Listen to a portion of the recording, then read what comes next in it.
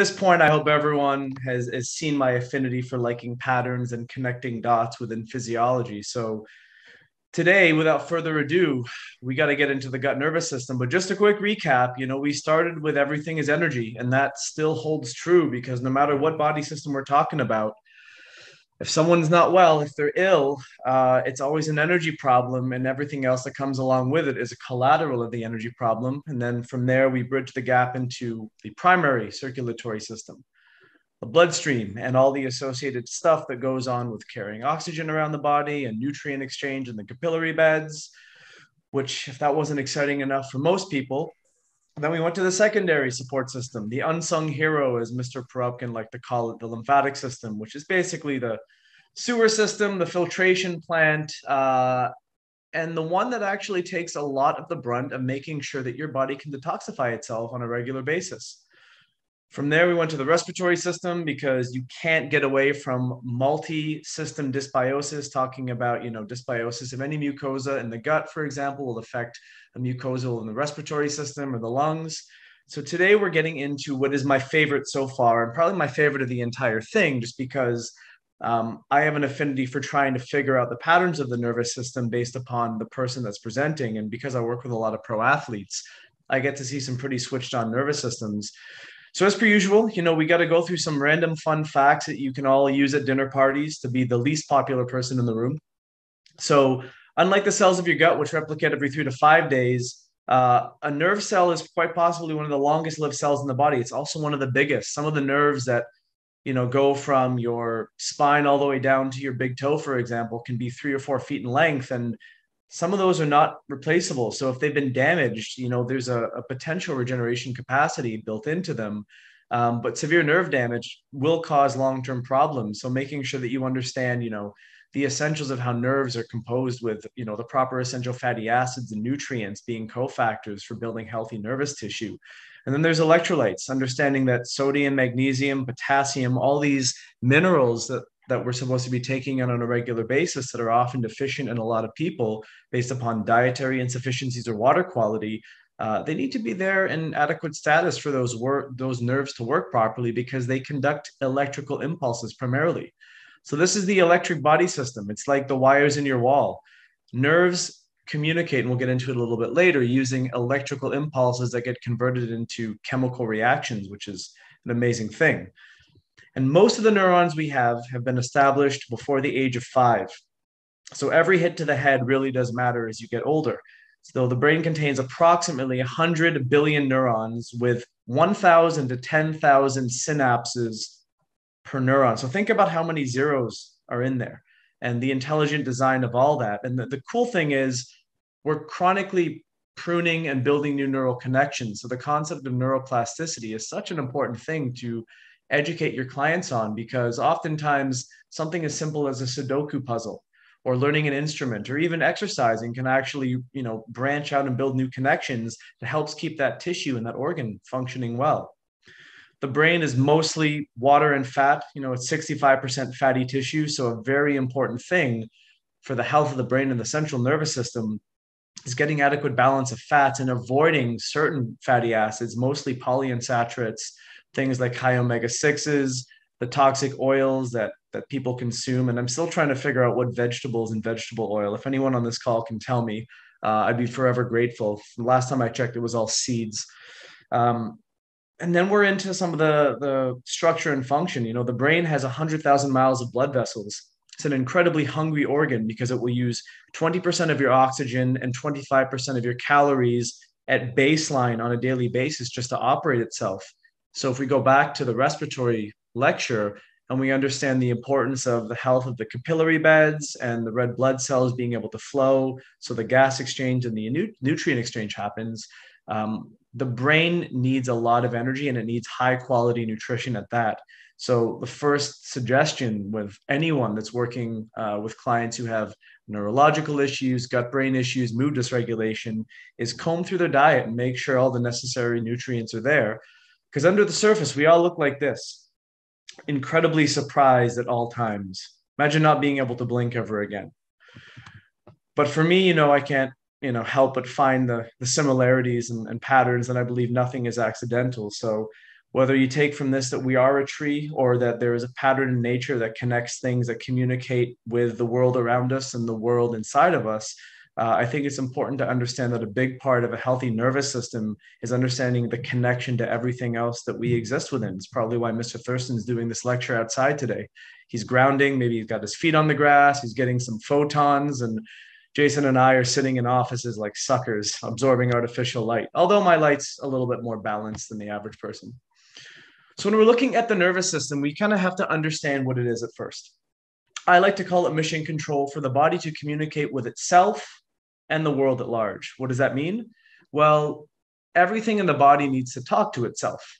And that efficient communication is kind of a proxy for health in my world. When the body can communicate with itself effectively, when a hormone can bind effectively to a receptor, when a nerve impulse travels without resistance, that's healthy physiology and healthy physiologic function. The nervous system is what I call the fast system because it processes input information almost instantaneously to create an appropriate output response. If I say that sentence in English, if you touch a hot plate, you don't need to think about it for 3 seconds to move your finger away. It burns and it's involuntary. And how that process is based upon the electrical signals that are then converted into chemical signals in specialized cells and tissues of the nervous system, because at the end of the day, all nerves terminate in some area of the body where the effect of the communication needs to happen. The example that I used is in the muscular system. Nerves, like every other cell in the body, still have the basic fundamental underpinning. So when we talk about energy production, we're talking about mitochondrial function. We're talking about the nucleus. We're talking about genetic material. They have the same needs as every other cell. So an important thing when it comes to understanding how to nourish the nervous system, because it's a question that seems a little abstract to people because it's such a misunderstood or a lack of understanding around the body system.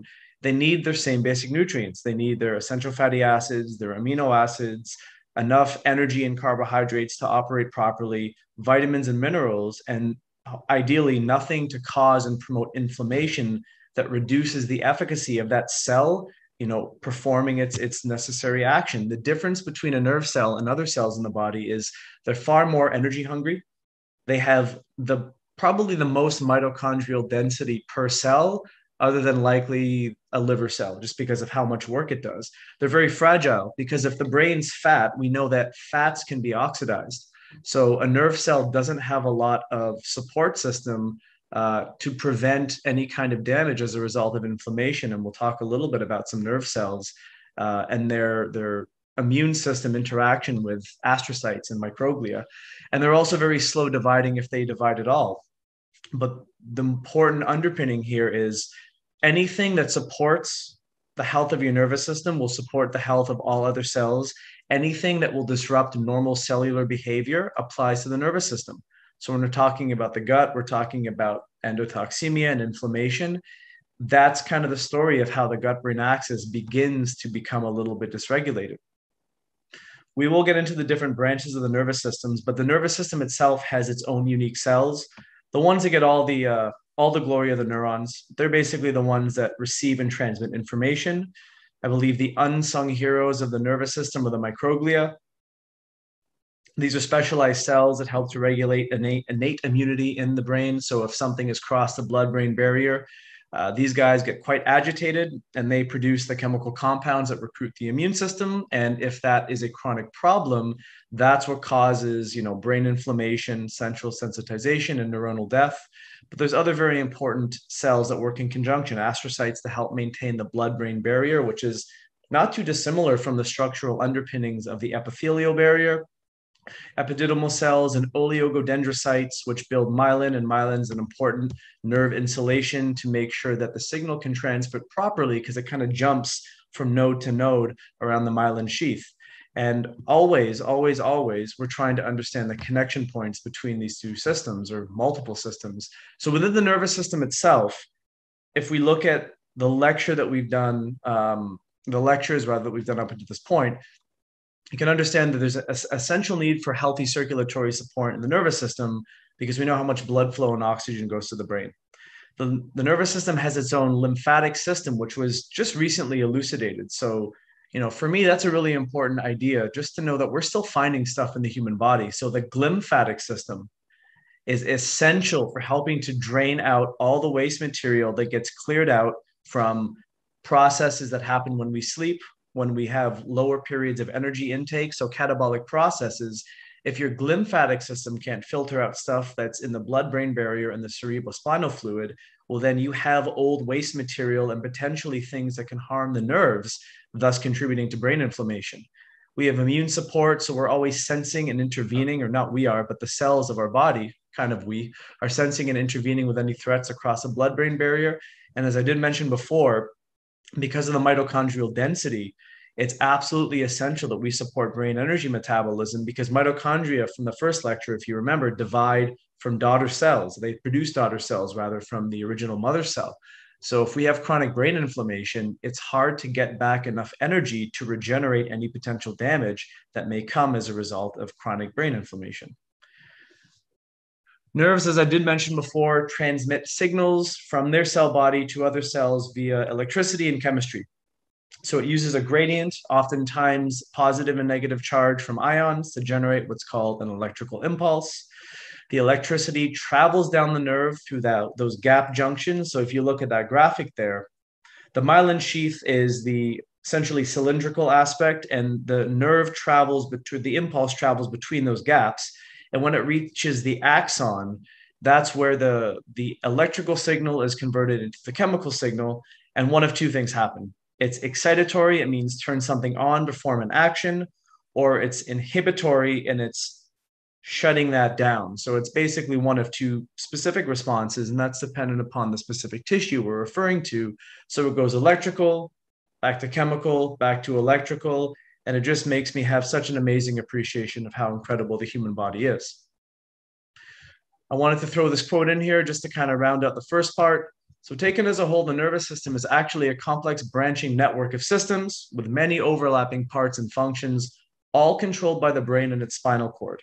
That's why I call the brain and the central nervous system central command. It's the one that's always taking in information to know what to do appropriately, either autonomously, involuntarily, things like breathing, circulation, digestion, or things that are very much conscious when we play a sport, when we play an instrument, for example. So in simplified terms, these two systems act as switches to turn on and off organs, and it maintains the balance through all the different organs of the system through what we call the enteric nervous system, the autonomic nervous system, those two interacting. So we need to go through a basic fundamental background of understanding what the different branches are. Central nervous system is always brain and spinal cord. You can think of this as what I would call the central processor. It's like the computer chip. It's what takes in all the information, and it knows how to appropriately send out the necessary response to compensate for what's going well and for what's not going well. Basically, it's a way to assess what's going on within the body. And you can see that each segment of the spinal cord correlates to the very individualized part of the body. And I don't know why this graphic is so sexualized, using things like ejaculation and penile erection, but I mean, it does get to the point. That is an autonomic nervous system thing, for those who want to know. That is both sympathetic and parasympathetic at its finest. But this is where all the information comes in. It gets internally processed and it gets sent back out so the appropriate response can happen in the peripheral nervous system. So anything that's not the brain and the spinal cord is technically the peripheral nervous system. So it connects the spinal cord with your arms and legs. In the case of the voluntary side of it, we're looking at things like muscle control. So what happens if you're playing a sport, if you're playing baseball and you're at the batter's box, information is coming in and it's going back to the brain as an afferent signal.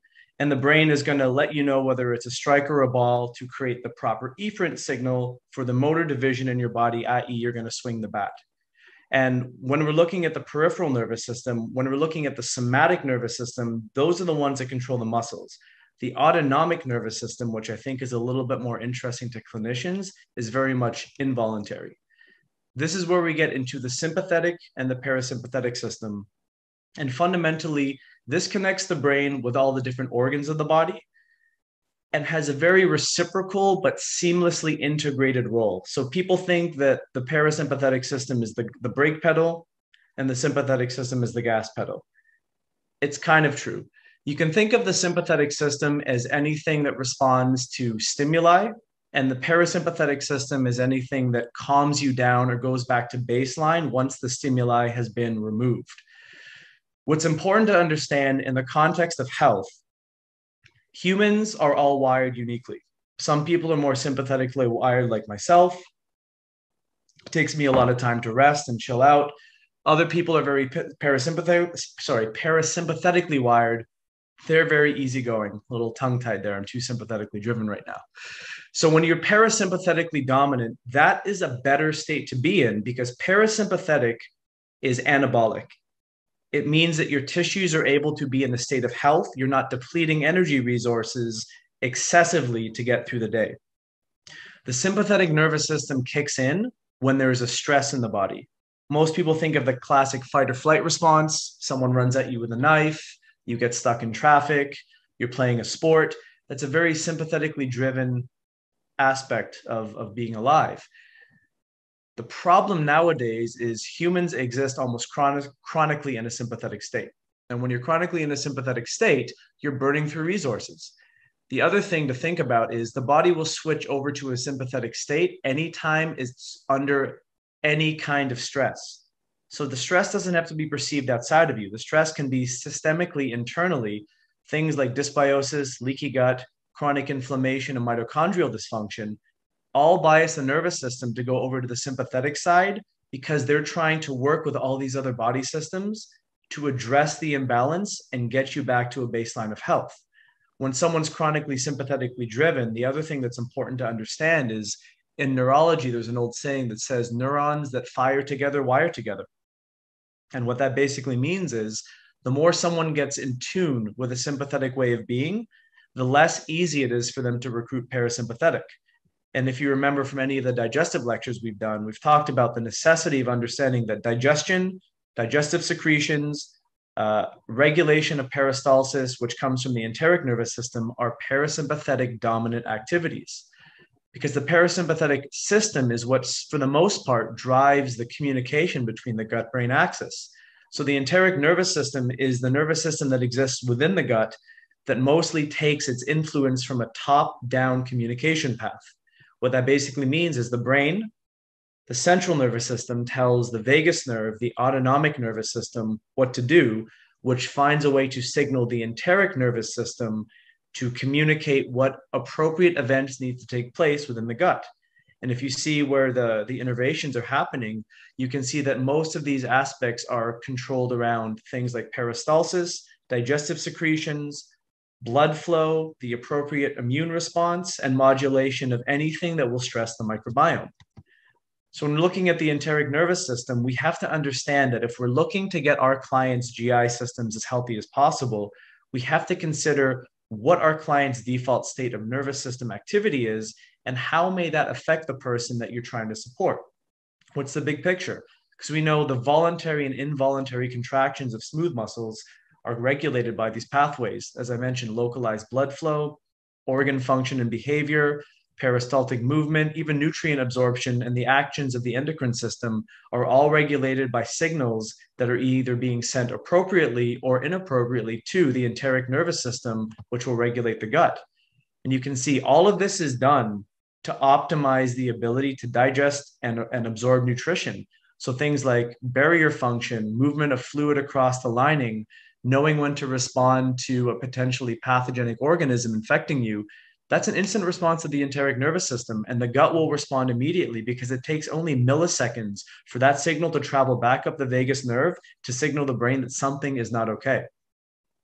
So when we're talking about the gut-brain axis, there's a few different ways of looking at it. It's really a communication interplay between all the branches of the nervous system that I mentioned before. So it's the central talking to the peripheral, signaling the enteric. So when we say it's top down, that's brain to peripheral to enteric, but it can go the other way around. It can go enteric to peripheral back to central. And we must understand the role of the sympathetic and parasympathetic pathways because it's not just in end-stage illness or severe disruption where the sympathetic system is involved. If we're eating and we're not chewing properly, If we're watching something really negative on TV that's really emotionally dark as we're eating, or someone gives us bad news, that's going to trigger a stress response. So then all of the abilities that we have to signal those pathways properly will get temporarily disrupted. And it's really important to understand that it's not the one-time momentary disruption, it's the consistent disruption that breaks the ability for the body to communicate with itself. I think this is a really nice graphic for everyone to get familiar, because color coding just does a nice job of segmenting things and understanding things better. So that's the background. That's knowing the different segments of the nervous system, and then shifting the focus to understanding the gut-brain axis. This is where we kind of get involved in being more clinical in our understanding. So we've established this. The communication has to be seamless. It's got to go from the central command to the external organs, all the way down to the epithelial layer. So it's essential communication from big to small. If those communication pathways are jammed up for whatever reason, or if there's a configuration that's not optimal, to restore someone's physiology, you have to really work out their nervous system. So getting the understanding that things like functional neurology, sometimes measuring things like heart rate variability as a clinician, and having a really good network of people who work outside just the physiologic are really important if you suspect that a client of yours is dealing with something that's beyond just a physical problem. When we're talking about the gut-brain axis, this is a very easy basic framework. So we have the bidirectional communication, the central affecting the top-down and the bottom-up pathway, and the secondary effect via peripheral circulation. So whereas the central nervous system and its communication pathways are the fast systems, you can disrupt your gut-brain axis via secondary effects. If you have chronic leaky gut and the bacterial endotoxins and inflammatory compounds that are going to stimulate the immune system get into your bloodstream and in your lymphatic system, does that intersect with the brain? Yes, it does. It can get through the blood-brain barrier. And if you understand that process, then as long as your client has chronic leaky gut and gut inflammation via dysbiosis, you're going to have disruptions of the gut-brain axis. And it does contain three major systems that overlap. It's not simply the nervous system. It's the nervous system speaking and interacting with the immune and endocrine systems. So it's a disruption of communication across the board, and it uses various metabolites, neurotransmitters, hormones, and even bacterial components for the body to be able to communicate with itself. So this is the basic overarching framework. A more advanced understanding with an example is a healthy communication pathway is the central nervous system sends a communication pathway signal to the enteric nervous system, which coordinates and regulates processes. So if I eat food, my brain recognizes that I'm eating food. It's going to signal my stomach to start making stomach acid. It's going to signal my pancreas and my gallbladder to make enzymes and bile, respectively. And it's going to allow the churning of the stomach acid to denature proteins. When that's done appropriately, the contents of my stomach are going to enter into my small intestine, and it's going to move through my small intestine at an appropriate speed to be able to absorb and break down the nutrition properly. And thus my microbiome is maintained and is happy. And I can signal the feedback up to my brain once I've eaten that everything's good and I can digest. The opposite is true. If we have a compromised gut-brain axis, then the communication that goes to the ENS is faulty. I might not make enough stomach acid, which is why HCl is important. I might not make enough enzymes or bile, which is why digestive support is essential for people struggling with gut-brain issues. And if I don't move things through my system appropriately in terms of speed, well, if it goes through my system too quickly, I don't absorb food properly. If it goes through my system too slowly, I start reabsorbing waste material and I start to disrupt chronically the normal communication pathways between my gut-brain axis. And what is that going to do for my microbiome? It's going to change the status of diversity. It's going to change the status of potential pathogens, which is going to change the status of the products they produce. And if that gut becomes compromised and we start leaking things into our peripheral circulatory systems, we recruit the immune system, which upregulates the inflammatory response, which deregulates the integrity of the blood-brain barrier. And now we've completed our pathway of compromised cycle. And everyone, in my opinion, who is struggling with a gut-brain issue, who may display with various aspects of mood dysregulation, depression, anxiety, chronic gut issues, along with those things, that's the pattern interplay of what's really going on with them. And we as clinicians have to reverse engineer the process of getting them supported first with the right supplements and then figuring out how to support their physiology and getting them back on track. Because this is one of the most important slides in the entire lecture, in my opinion. When we have, normal signaling processes, we have healthy vagal tone. If we have healthy vagal tone, we can get into that parasympathetic state and our bodies can be anabolic, it can rebuild new tissue, and we can maintain health. Thus, we've maintained a healthy digestive response, and all the factors that I just mentioned regarding our microbial community, they're enriched, there's good diversity, they're making the appropriate short chain fatty acids, they're making butyrate to produce adequate energy for our colonocytes. That's going to keep inflammation low, and it's going to allow our immune systems to be ideally regulated. We can raise inflammation when we need to, and we can calm inflammation down once the threat's gone, and that's healthy aging. On the other side of the coin, we have the entire opposite part of the process. Altered gut metabolites, gut permeability driving systemic inflammation. Systemic inflammation drives a sympathetic nervous system response, which downregulates vagal tone, so we can't get into parasympathetic.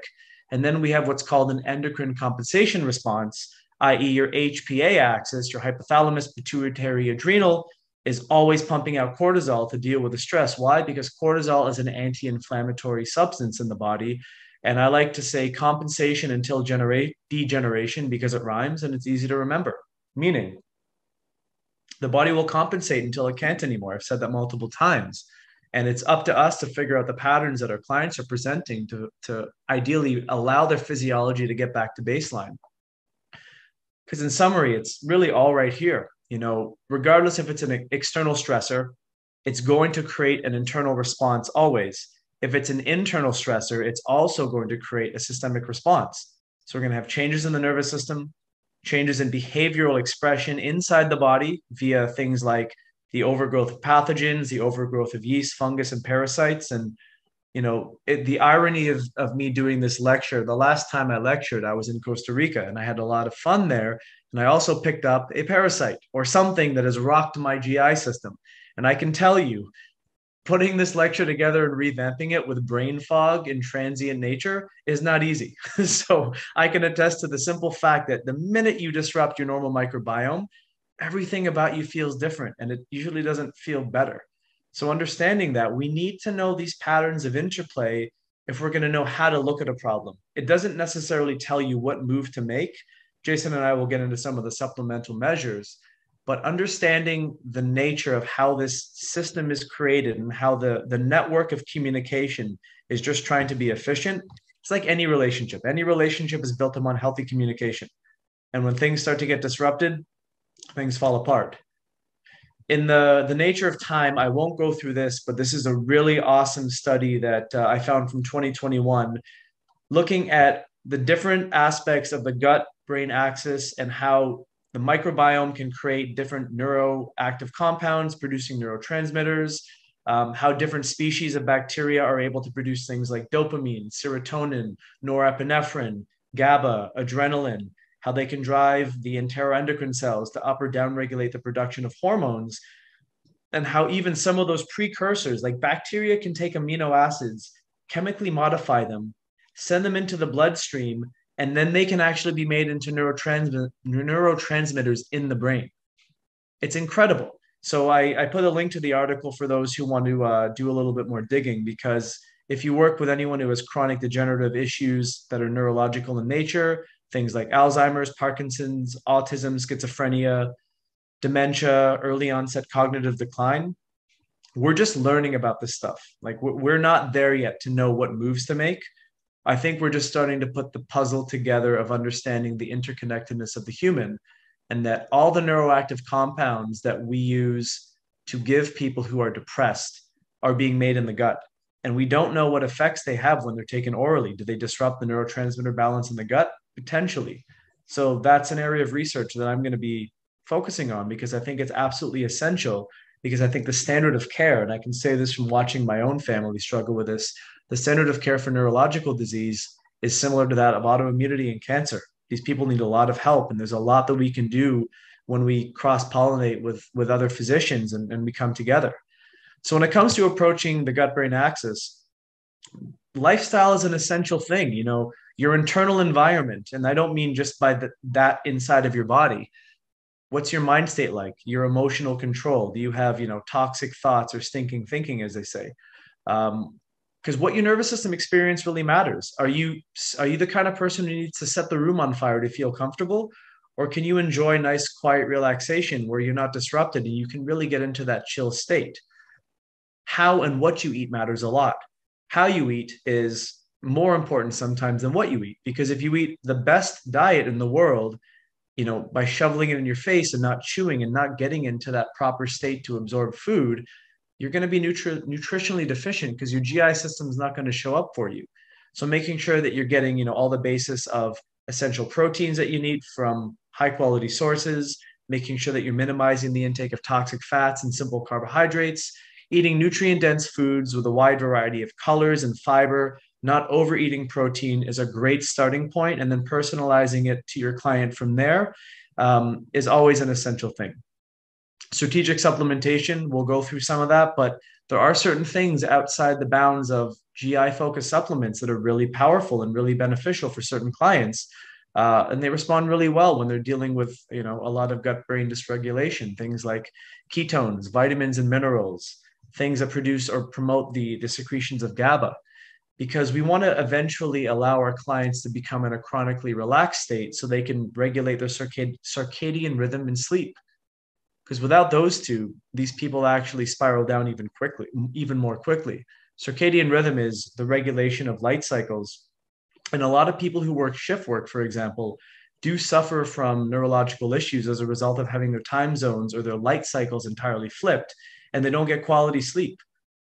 You need a minimum of 6 to 8 hours of sleep on a regular basis, but you need to cycle properly through those different sleep cycles. So things like caffeine and sugar can disrupt restful sleep.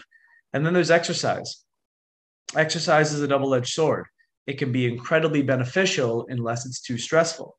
I always say when you're going for PRs in the gym or you're exercising to abuse yourself, that can disrupt normal gut function. It can chronically activate the sympathetic nervous system, and it can actually slowly start to push you away from health via chasing performance. So understanding exercise as an appropriate prescription, just like everything else, is essential in working with these kinds of populations.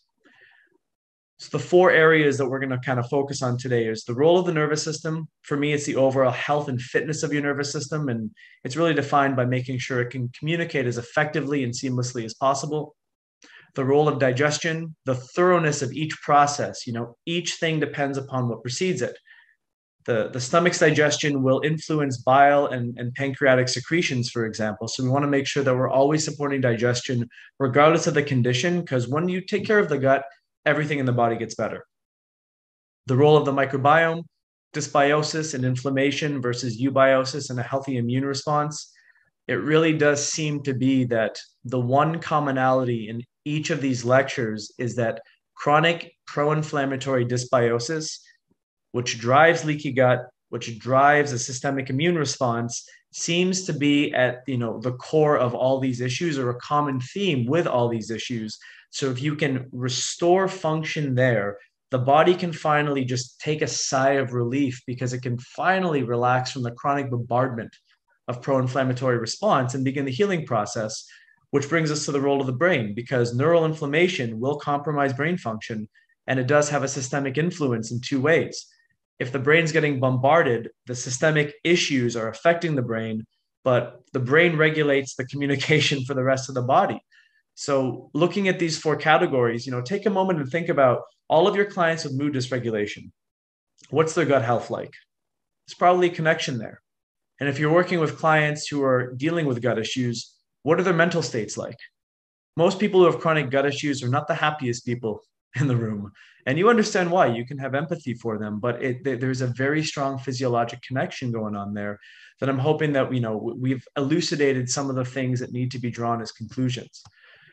Sometimes getting access to more advanced technology. This is an example of running a heart rate variability test where you can actually plot someone's sympathetic and parasympathetic response just based upon having them do some simple things like breathing lying down, breathing standing up, doing some deep breathing exercises. Because if you understand someone's pattern, you can understand what may push them into the sympathetic pro-inflammatory fight or flight state, and maybe develop some strategies in addition to your diet and supplemental regimes that will bring them back into a better health state and ultimately start to rewire the nervous system. So that's a lot of stuff right there. I'm Starsky and Hutch. I think are ready to report for duty. Jason, you good to go? Yes, sir, man. You just you spit out a lot of information very quickly there, sir. Thank you. Well, I wanted to make sure we got through it and we didn't rush through the products because I know that's what a lot of people really want to know. So, anything to add before we get into the meat and potatoes of the products? A few things, but you did it so magically. Let's just rock. Let's do it. All right. So, Glutathione. We're not talking just gluten support here. We're talking about systemic immune response, maybe driven by, the consumption of dairy, the consumption of gluten-containing grains. They create these compounds like gluteomorphins, and I know that they have an inflammatory response in the body, but you have a lot more clinical use with this. I want to hear what you have to say. Okay, so DPP-4 peptidase is dramatically reduced by several drugs that most of our patients are taking, mostly diabetic source. And research has shown that a reduction or depletion in this enzyme produces neurologic pain and neurologic conditions across the board, and also chronic hormonal conditions, which is what we're going to get into next month. And also the consumption of dairy past like 1955 drops this enzyme right out of the works. So this enzyme used not only for your cross-contamination when you eat out, but taken systemically for your patients at night will rebuild this enzyme depletion and get your patients out of chronic pain, which is going to affect the gut-brain axis, and completely reduce that depletion of that enzyme that is creating so much neuroinflammation that's coming also from the gut and from too much zonulin being present in the gut, and let people actually calm down. So a wild, like out of the box, beautiful product for this specific issue with your patients. And what's important to recognize is how much activity is in the product that you're using. So maybe Roland, I'll flip it back on you and you can go through that piece. Yeah, I mean, I wanted to add as well, if anyone's working with children, a lot of behavioral problems connect to food and dietary consumption of these pro-inflammatory foods, dairy, as you mentioned, and then grains, gluten-containing grains, because we can't break them down. And if those get past the gut barrier and into the circulatory system, it's the job of the immune system to break them down before they convert into these things that are called gluteo and caseomorphines. So this is also a really good product to help bridge the gap of breaking that food addiction that a lot of people have to things like dairy and grains, because it's actually a neurological feedback thing that is also connected to inflammation. But you made a good point. Most DPP-4s on the market aren't all that strong, from my understanding. So we have the strongest DPP-4, like hands down. Well, to be fair, we looked at as many products as we possibly could on the market, from our line, the doctor style line. And we couldn't find anything over 1,500 units of activity. And this one has 15,000. So it's just a classic example of, if we want to get to therapy with few pills, which, our doctors are tired of this pill fatigue as much as we are, and this is, part of our mission. This is a beautiful answer where you can just have your patient, just take one of these with a meal or at night, especially people that have a really hard time sleeping that are on some of these, medications, or that you're having a hard time. You've gone through neurotransmitters, you've gone through the gallbladder, you've gone through, melatonin, you've gone through the hormones. This could be a huge solution, because the gut-brain axis is never going to connect back if your patient isn't sleeping. Yeah. So taking it for gluten residue support with meals, systemically is empty stomach prior to bed, 1 capsule to 2 capsules with food, likely 2 capsules before bed on an ongoing basis. Yeah, maximum. Yeah. And maybe 1 with a child, a small kid. Yeah. And even with this, you could half it. And Got it. the taste isn't bad, and it's not going to be a concern with stomach acid or anything like that. Yeah, an underrated product for sure. We're touching on Bioenzyme. We haven't featured this probiotic. It's the only probiotic under the US Enzymes banner. So, we've talked about Theralac Pro, we've talked about True Bifido Pro and True Flora. What's really cool is, we target probiotics for certain scenarios or conditions, right? Theralac systemic support. For me, I always consider Theralac as good recovery after, using antibiotics. It has the ability to both produce pro and anti-inflammatory cytokines. So it's more of an immune modulating, balancing probiotic, if you will. True Flora is small intestinal support. It's really good for helping to eradicate fungal infestations. It's got the enzymes in conjunction with Yeah. lactic acid producers, so it's really good there. True Bifido is the colonic formula that's also only producing anti-inflammatory cytokines. So Bioenzyme is kind of the diversity play. Is that fair to say? It is. This is what we want to use once we have our patients on the way to recovery, and to keep them there, and to have something that we constantly are able to like rotate them on and off. Yes, there's going to be times we need to put them back on the True Biff or the True Flora or the Theralac Pro, but this is going to kind of be the ongoing player. It's got spore-based bacteria in there, just a wide range of organisms to just kind of keep us in that beautiful balance once it's there. So again, not so we're just fighting or targeting. This is more that broad spectrum, like, hey, we feel like we're maybe in the zone. Let's try to do our best to keep it there. Yeah, I mean the one common theme of today's lecture when it came to discussing the microbiome was, diversity is a huge thing to help regulate, because what people need to understand is there's always a war going on in your intestines. The good guys, and this is overly simplified, are always kind of trying to silence or eradicate the bad guys. And modern lifestyle, with the quality of the water that we drink and the food we eat, the lack of food diversity and fiber diversity starts to thin the microbiome's diversity processes or diversity nature over time.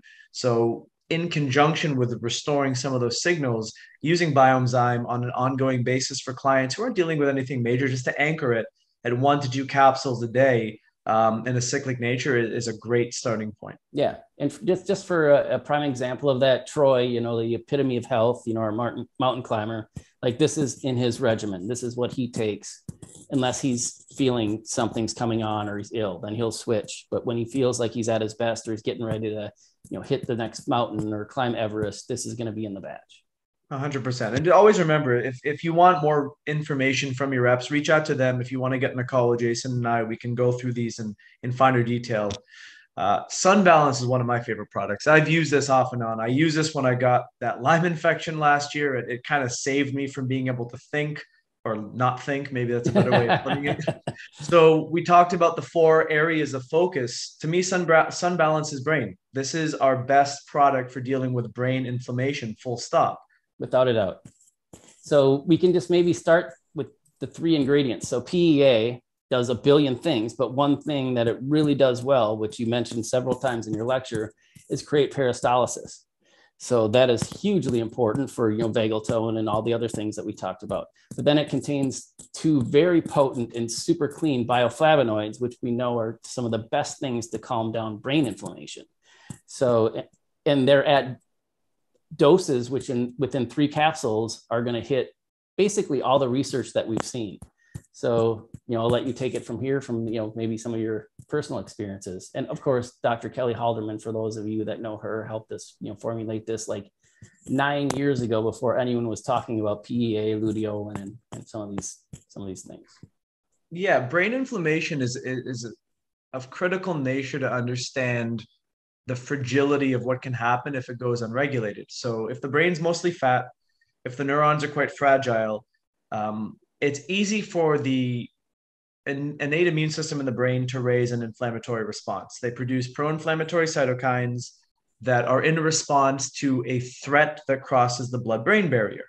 And chronic inflammatory cytokines, when they interact with the neuron, are going to cause issues with DNA synthesis, going to cause mitochondrial dysfunction, issues with protein synthesis and protein folding. And over time, when that cell becomes chronically weakened, it can't send its appropriate impulse.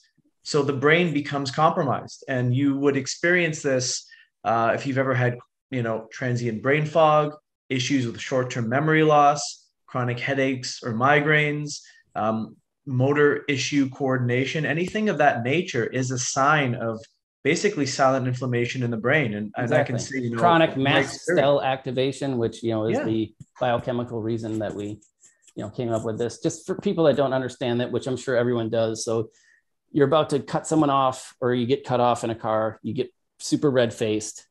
That's a mast cell reaction. It's supposed to go away. A lot of you right now, your brains are in that state 24/7. How long do you think your body can keep up with that? So something like this can help calm down, your microglial cells into a way that we at least balance that piece out, so we can get to work at, the root causes. Yeah. How this product fits into my mind is if the brain's compromised and we know it, the gut's compromised and we know it, we have to protect the brain as we're dealing with the leakiness. So, using 3 capsules twice a day for someone who's dealing with a lot of brain inflammation, That's a lot. absolutely the best way to go. If it's severe, 3 capsules a day is probably your best every person dose. You got to play with it because everyone's going to respond differently. Some people won't even be able to do 3. They may have to start with 1 or 2. I recently spoke to someone that 3 upset her stomach, but 2 was her sweet spot. So as a clinician, each and every one of you, you guys have to figure out, are Your you sweet dealing spot. with a canary in a coal mine? Or are you dealing with someone you can throw anything at them? Of course. So much more we can touch on this one, but time to move on. Well, yeah, we'll say that for a special lecture. Right. So sun spectrum, anti-inflammatory on 2 different fronts, also microbiome supporting. So you have the hydrolyzed guar gum, you have one of the best forms of curcumin that I'll let you get into because you have a great little spiel on that. And we have coenzyme Q10, which is both an antioxidant and a mitochondrial support. And this was formulated by Dr. Kevin Connors, and he deals with a lot of cancer, correct? That is correct. So both Kevin and I were big neurology nuts, but also he has just felt that his life needed to be dedicated to work with cancer patients. First, it was chronic Lyme, but then it just moved to cancer and like really sick cancer patients. And I'm like, Kevin, what's missing from the market? And we both just got done reading Brain Maker. And he's like, we need to develop a gut healing product that will work on the gut and the microglial cells and the liver without glutamine and without firing the mTOR pathway and without firing, some of the things that glutamine can neurotrans wise. So he's like, these are the 4 things that we need to put into this product. And from there, I just took it to like, okay, I'm going to find the best 4 that I can as a person that has access to raw materials, rather than just doing, a typical doctor formula. Like, these are the 4 things, wherever they come from, let's just make sure they're clean. So all 4 of the ingredients in here are branded, which means that they're heavily researched and they have patents behind them. So the Sun Spectrum, the C3 Reduct is just an amazing, it's completely 100% water soluble curcumin, which is pretty much unheard of. It's white, it doesn't taste like anything, and it has a 3 times greater half-life than regular curcumin. And it has a bioidentical Q10, ubiquinol, whatever you guys want to call it, from Kanika, which has also been deeply, deeply researched for cellular health. And then we went with the BLO4, which we use in several of our products, which is probably the best inflammatory calming bacteria that we've found to this day, research wise, especially for IL-10. Yeah, beautifully said. And it's important to understand kind of the mechanisms of action here, so the hydrolyzed guar gum is going to feed the bifidogenic bacteria. It's going to help stimulate the production of butyrate. So what does that mean mechanistically in the colon specifically? That's the preferred source of fuel. It's also a directly anti-inflammatory molecule for 2 reasons. One, it will calm the production of inflammatory cytokines, but butyrate also acts as a mitochondrial stimulant. And anywhere you can increase energy production in the body, which CoQ10 will piggyback nicely, that's going to help really regenerate those GI cells because they're the fastest replicating cells in the body every 3 to 5 days, which is why it's encouraging. Leaky gut is one of the easiest conditions to heal quickly if you get all the variables right. And curcumin has works on a similar pathway that a Tylenol or an aspirin does. It blocks the upregulation of those lipo and Yep. cyclooxygenase enzymes, which stimulate the production of inflammatory cytokines. Yep. So using, Absolutely. a half a scoop is probably good to start for most people. Especially if they're like SIBO, quote unquote, start, Mhm. maybe even a little bit less than that, but talk to your rep. We have things that we can, walk you through on patients like that. But yeah, this is, a brainchild of someone who's far brilliant, more brilliant than I am. And it's been a big home run for a lot of people. Yeah, and it's nice not just throwing glutamine at the gut, which can actually Yeah. convert to Or glutamic acid and glutamate, which is a stimulatory, excitatory yep, fire neurotransmitter. mTOR and all It these can other burn out things. the neurons. Yep. Awesome. So theanine, probably the unsung hero of the amino acid category. So theanine actually does a great job of kind of neutralizing what we just talked about, the upregulations of glutamate and neuro and excitotoxicity.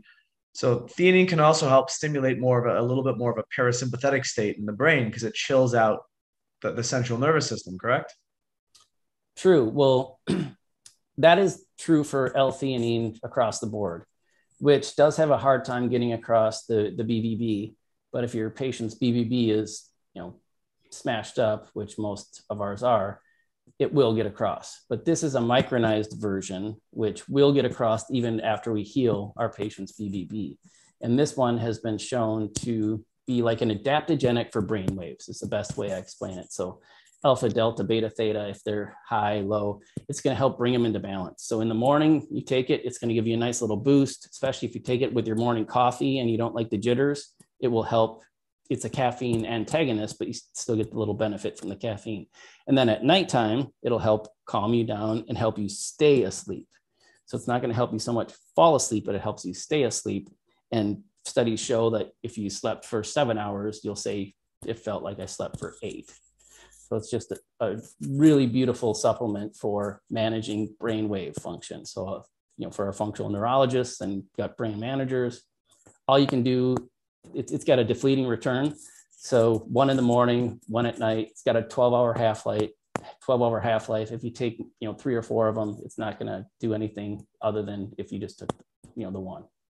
Yeah, it's interesting to note that the reason people feel more chilled out when they drink things like matcha green tea is because of the high theanine content, which kind of, as you mentioned, works with the caffeine to give you a more sustained tabletop rather than that sharp up and down. So, Correct. I think it's an underutilized supplement. And what's really good is it's working to correct an area that I think a lot of people struggle with, and that's autonomic nervous system regulation. It helps to bring you back into a more chilled out state. And when you're sleeping, you want a delta brainwave to be high in a theta. When you're up in the middle of the day, you want some alpha and Yep. some beta. And if you're, off in the other dimensions, you're in gamma. That's right. Which we won't discuss until our energy There you go. exploration. But that does it for today. I know we threw a lot of information at everyone. I hope everyone enjoyed it.